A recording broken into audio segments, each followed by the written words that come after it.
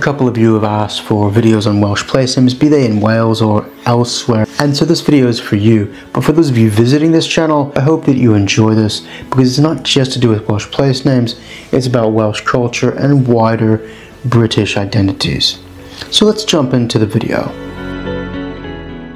When you are looking for their roots, Welsh roots and names in England, there are things you need to know. The first is that this was the indigenous culture, and that you had a wave, like imagine a wave of water hitting the island from the southeast.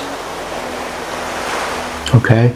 And so if you look at the map from that position, looking at where the mountains are and some of the defensive low bits, you can see where the names continued to be Welsh longest, was where the water would have hit least in the first few waves. We begin with that in mind by going to one of southeast England's most defendable positions, and that's the Chilterns, which would have been a strong romano-british and Welsh enclave for a considerable amount of time.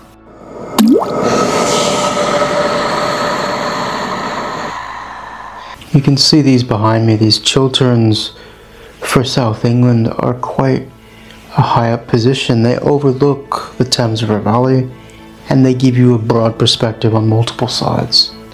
It was a good place to retreat to, and this was probably Welsh speaking as late as, you know, the beginning of the 7th century in some places, which is really late. People romanticize Rhenogladd, which I'll get to in a bit, but this was speaking Welsh in much of the same time, and it deserves our attention. We come. We is water was. It'd be gui today. And com, we think cum.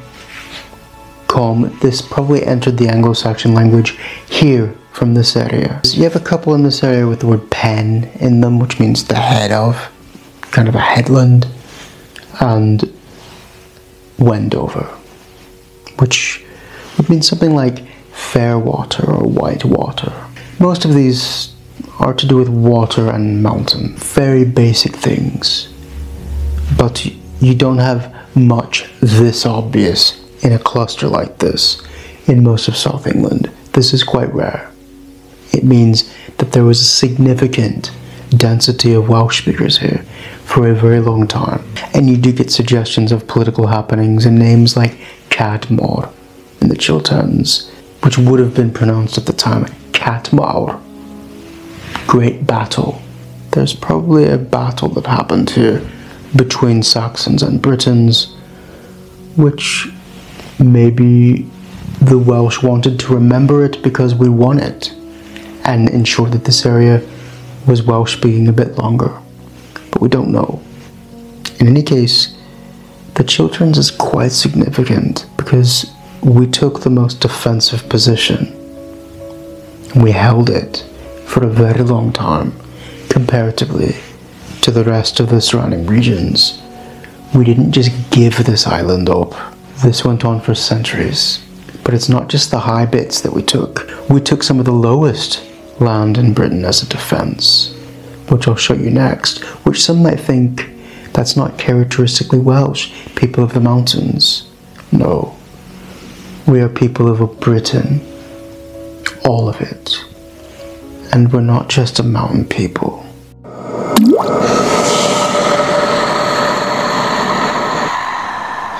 It's not surprising that the Welsh took to the Fens as a defense, because it's defensible. And in terms of population density, this had vestiges of heritage going back to the first risings against Rome.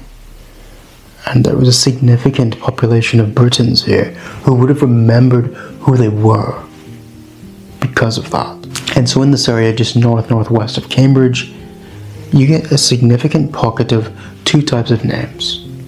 One, native British, and two, words beginning with wall or walls. Walton, Welsh farm, or farm of the Welsh. Walsoken, Walpole, probably something like Welsh Pool. That's ironic. Welsh Pool in Wales is a Trallwng. And these Wals endings proliferate Britain. Walney, up north, Welsh Island. Wales in more than one place, meaning that area over there, they speak that language, the Britons. But what about the names of these places that were not Wals? What about the Britons themselves? You get Wiesbach, which probably meant Wiesbach, little water, or maybe even little island in the Oise. It may have been what the water was called, and this was clearly an island at that point, before the Fens were drained. Chetris, this chet meaning of wood, of the woods, and reed, crossing, a ford over water. And this chet, you get this over and over, this ch sound, because of how the Saxons heard it. When you have ch and da or ta separated by a vowel at the beginning of a word, that's usually an indication this was a Welsh place, regardless of what they say. And the Welsh appear to have been speaking Welsh here perhaps as late as the 8th, maybe in some cases the 9th century. That changes the entire history of this island. It wasn't just the Saxons came in and that was it. No. If you were enjoying this content, just tap that like button for me. It really helps. And let's get back to the video.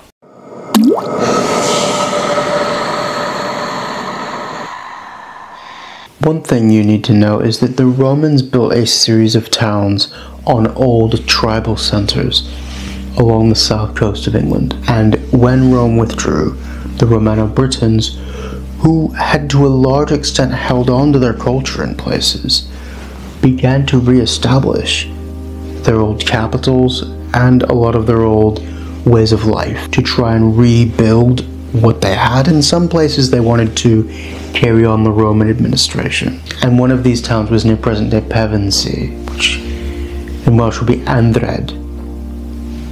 The fort was called Andretum, the Roman fort, and this was taken from the British language, from ande and reed, which means ande today would be go in Welsh, making things big. And reed is reed in Welsh, a ford, so great ford. And by the time the Romans were withdrawing, this became known as Andred, and the Romano-Britons built a small kind of civitas on the Roman model and began to build the foundations of a very small kingdom. But in the year 471 or 477, somewhere in there, the Saxons attacked it and killed most of the population and drove many of the Romano-Britons into the forest to the north. And this became known as Andred's Weald. That weald bit is a forest in Saxon, and in a lot of these places where you see weald or weald, you have small little bits in the middle of these ancient forests that have Welsh place names or Welsh elements within them. Because what happened is, after, especially on the south coast where you had towns and then forests beyond, kind of on the ridge above, beyond and over and down again, you had Britons who were pushed into the forest by these tribes, these Germanic tribes invading, and they organized a resistance in the forests to try and keep their culture going. And in some cases there's evidence that they organized a group and attacked back to try and retake these civitases. And in this area just above present-day Pevensey, you have a collection of names which are a bit odd. I mean, Catsfield. I mean, you wouldn't think that that's British, well, that's Anglo-Saxon and so on, it's English. But that cat. That to me seems like it would be battle. And on its own, I wouldn't think anything of it. But you have this pond screen one down the road. And then up toward a ridge, you have Penhurst. I mean, obviously, the end of the word's Germanic. But that pen is like the headland. And you have this odd one, Bodle Street down. And to me, Bodle looks a lot like Boldley, like the place, the dwelling place. You can see how, one, they'd be mishmashed into English, and the original idea that it even came from Welsh would be clearly forgotten over the centuries. And if it was just one on its own, I wouldn't think anything of it. But you have a collection of them that could be this.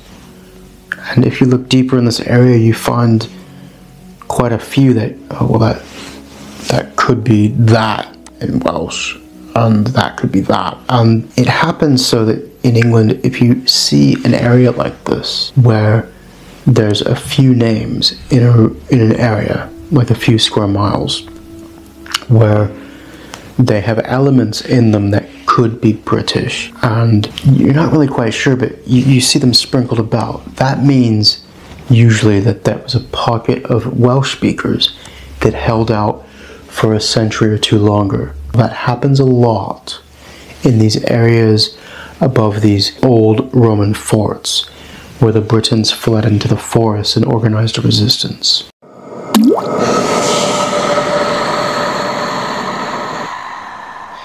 At some point the Britons were like, well, we're making a stand, we can't just run into the forests each time they take one of our cities. One of these was at present day Bokerley's Dyke. Now a lot of these dikes and fortifications are scattered around in the post-Roman period in South England, and what was happening is in that period, 400 to 500 especially, the Romano-Britons were resurrecting these fortifications and trying to establish defenses to hold on to their country from these waves that were attacking their land. And one of these was here between, it's kind of on the border between Hampshire and Dorset. And you can see on this map here, there's this Pentridge settlement just behind it. It was the headland of the ridge. That pen, that's Welsh. And so they built this, or they resurrected this defensive line on this defensive ridge to try and hold them back. And if you look at this line here on the map now, there's this line here that the Britons do stop the Saxons along these ridges here. For a time, we don't know if there was a settlement or an agreed peace, but the Saxon advance for a moment stops. And along this ridge, from this point going westward, you get more and more Welsh sounding names, and eventually into Cornish. And the names of uplands especially have Welsh or early British roots. A bit west of this line you get Chidioch, which comes from Coediog, forested.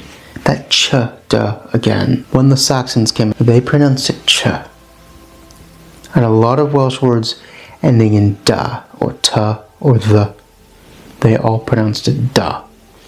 So when you're going through England, and you see words, especially in areas that were forested, have this chid, ched, chud, cheed sound, that's an indication that this was a British settlement.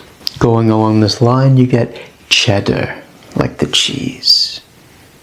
And where does this come from? Cedur, hollow water, the hollow that the water goes through. You may sell the cheese, but it's our name. It's our name. Glasgow, way up in Scotland, that go at the end comes from K as well. It's all over the place. It was the same language from Cheddar to Glasgow. And at the end of this arc toward the Severn Sea, as we call it in Welsh, you get Breen, which comes from Bryn, hill. You get a lot of variations of Bryn across England like this, especially going west. These defensive lines kept forming going west, the Mendips. The Menbit, that comes from a British language, either monith, mountain, or mine, stone. The Dipper bit, that's Saxon, and you get that a lot.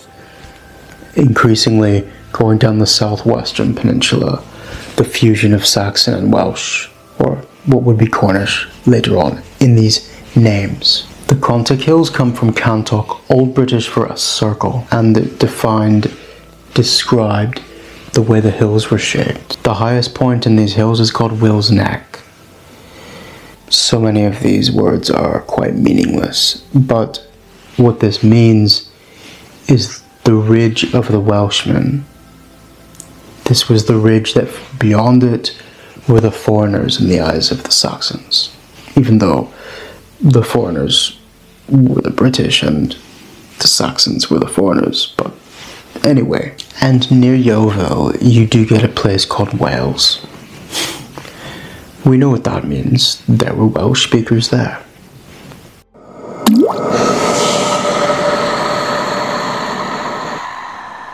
Bramich. That's what I call Birmingham in Welsh. My own personal invention, but I'm going off of Bromwich, which is an older Anglo-Saxon bit, and these names, these early Anglo-Saxon names, they didn't just pop up. There were people here before them, before the Anglo-Saxons. Where did they come from? And so when they reached about Bramich, you have names appearing like Walsall, the Hollow of the Welsh. And just up over that you have an area called Cannock, which I can't say what this would have meant in Old Welsh. And the etymology dictionaries don't say that it's Welsh, but I feel that word feels Welsh. And if it was just on its own, I might say, okay, maybe that's just Anglo-Saxon, but you have Walsall indicating that people coming from the southeast up toward this kind of low valley, the people toward the higher end of it, they said, well, that they're Welsh up in that hollow. And beyond that was Cannock. And then you get Pencreig to the west, which meant the headland of the heather, Pencreich today. And then a bit further north, you get Lichfield. Lichfield is a good one to bring up for multiple reasons. Not just the name and where it comes from and where it went, but of the political and ecclesiastical significance in terms of the Mercian Kingdom that was forming now in the late 5th, going into the 6th century. It became a romano-british civitas named Leto Ketum. Ket, Coid, Chet. That K becomes CH so often. And in Welsh, Luit Goed, grey wood. And this defines the trees, the elms and the ashes that are so prosperous in the area. But when it became Saxonized, something happened that was very unusual. This was a Romano-British Christian centre. And as Mercia expanded from the northeast out of the upper Dyffryn Trannon, that's the Trent River Valley, the upper valley of that, they moved their ecclesiastical centre to Lichfield. And as Mercia was emerging, it was the last major Anglo-Saxon kingdom to emerge. Because for a time, it was not certain, was it going to swing being British speaking in a Welsh kingdom, or was it going to become an Anglo-Saxon kingdom? It went back and forth. And Mercia comes, it means people of the borderland. This was the borderland between the Saxon and the British settlements. And as Mercia expanded out of this upper Trannon Valley, Trent, and absorbing Lichfield as a centre of power, it took in a lot of these British areas and made them gradually Anglo-Saxon. And as the kingdom expanded, it took over Lindsey in the east. And this is something Welsh speakers need to understand. Lindsey had been a British kingdom originally in the very early days, but it was the northwest of Mercia that remained deeply Welsh speaking for a long time. And going further and further west, you get names like Hodnet, Hawddnant, Easy Brook, Easy Flowing Brook. And you get this peak, I'll put it on the screen here, the Wrekin. And what this is Weir Corn, probably, the men of the horn. Maybe Weir Cambrogi, men of our fellow compatriots. But what this appears to have been was a remains over from the Cornovi tribe, who regathered after Rome and began to reassess and reestablish their authority. And then going up into Lancashire, you get loads of them as you creep up the Pennines, the Penwynion, which I'll get to in a moment. You get Haydock, which comes from Haidog, full of barley. And a lot of these names ending in OCK throughout England come from a British source rather than an Anglo-Saxon one. In the same area you get Keelchith, Narrow Wood.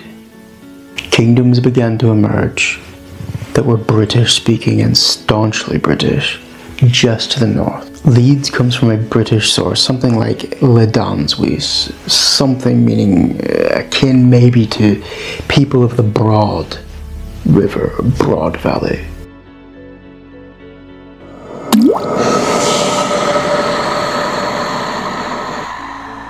Rhenoglav, the Old North. This was a time when it looked for a brief moment like the British would reassert themselves across much of England, and kingdoms arose like Rheged up in Cumbria, probably parts of Lancashire, and across into Scotland.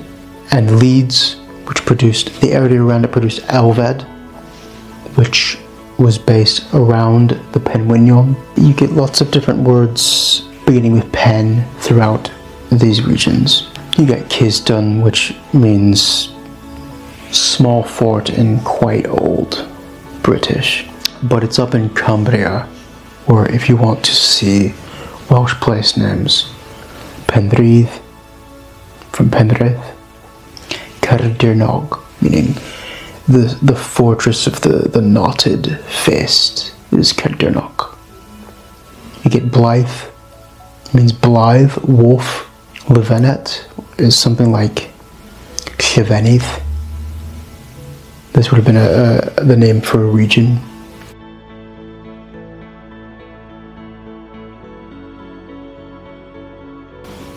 Helvellyn, probably Helvellyn. You get a couple ones beginning with Lan, which come from Llan, kind of a holy enclosure.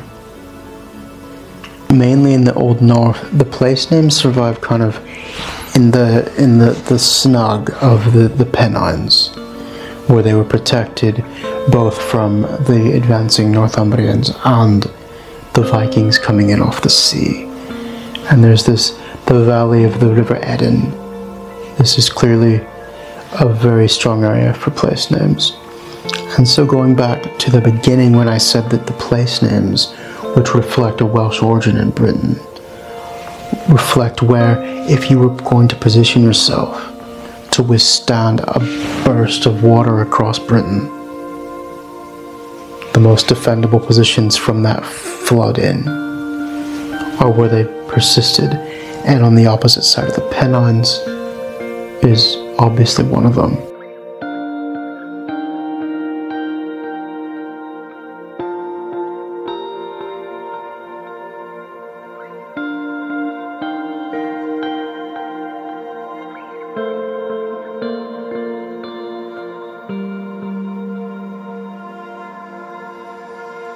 I didn't want this video to be just an endless spew of names telling you what they mean.